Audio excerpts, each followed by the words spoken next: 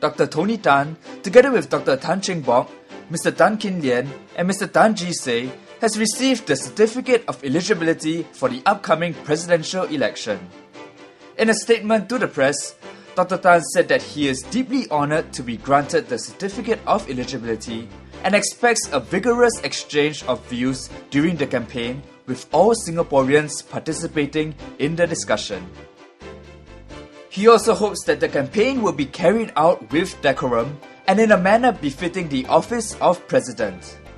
Speaking to the media earlier in the day, Dr. Tan voiced his concerns over the economy and the riots in England. You cannot believe it. This is happening in England. Somebody says it's like a war zone.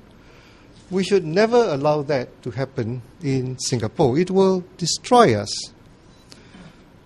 So we should be ready, be prepared, have contingency plans. I think this is where,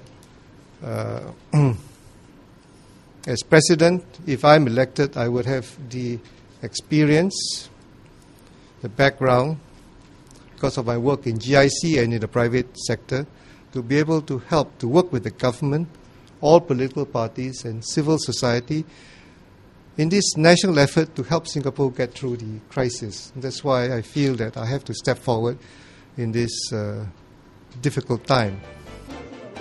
Dr. Tan was speaking to the media after a dialogue session with leaders in the Malay business community as part of his outreach efforts.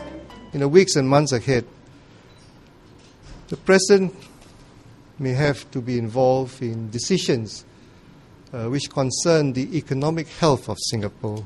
So you need a steady hand as a President. You need somebody who has gone through this before, and I have. In 2008, 2009, we went through a crisis which almost destroyed the whole world.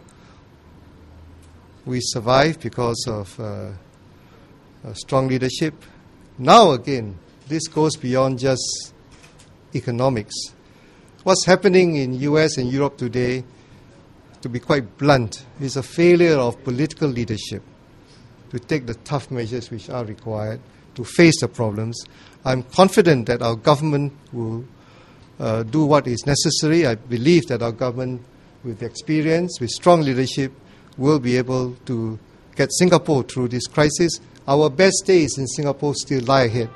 Watch the other clips for Dr. Tony Tan's full interview with the media on Thursday.